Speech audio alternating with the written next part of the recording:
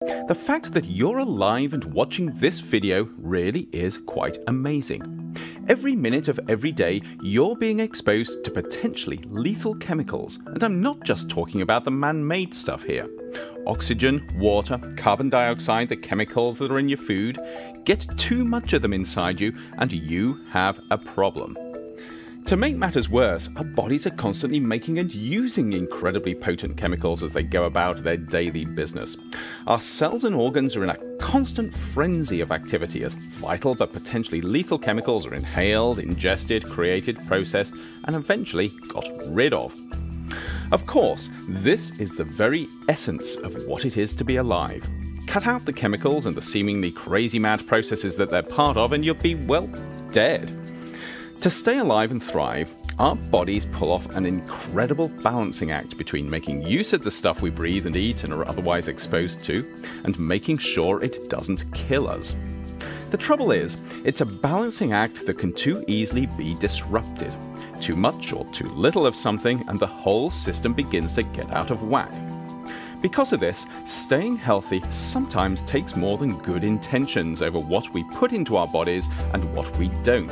It depends on knowing something about the science of how substances interact with our bodies and potentially cause harm. And this is where toxicology comes in.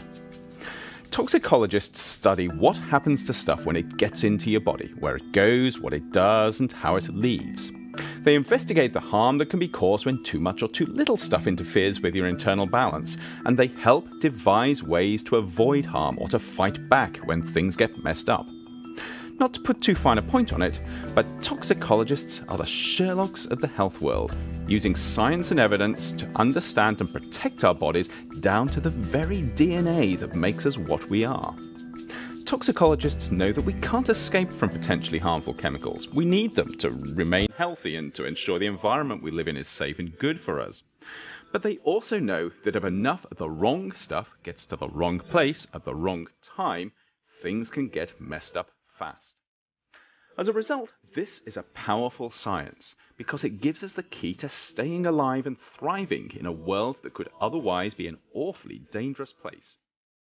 So whether you're wondering if your shampoo is as good for your body as it is for your hair, or you're concerned about what's in your veggie burger and fries, or even if you're trying to work out how much chocolate a reasonable person can eat, a toxicologist might just turn out to be your best friend.